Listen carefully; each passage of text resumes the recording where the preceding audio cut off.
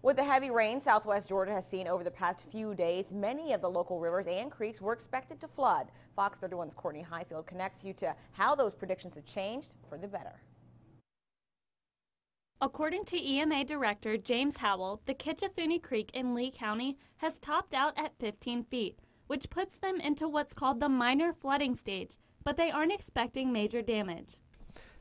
At this point, we don't anticipate it getting into any structures. We do expect there may be some minor water over the road on a few places on Kitchafoonie Creek Road and possibly on Cypress Point Circle Road. Although it isn't expected to be severe, they're still keeping a close eye on it. We're still kind of pretty well watching it minute by minute. We expect it to crest any time now or at some point today.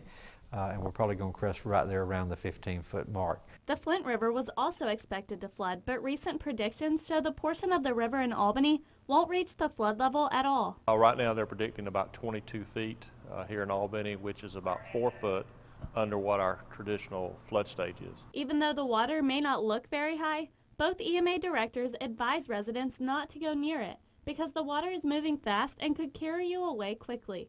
Courtney Highfield, Fox 30.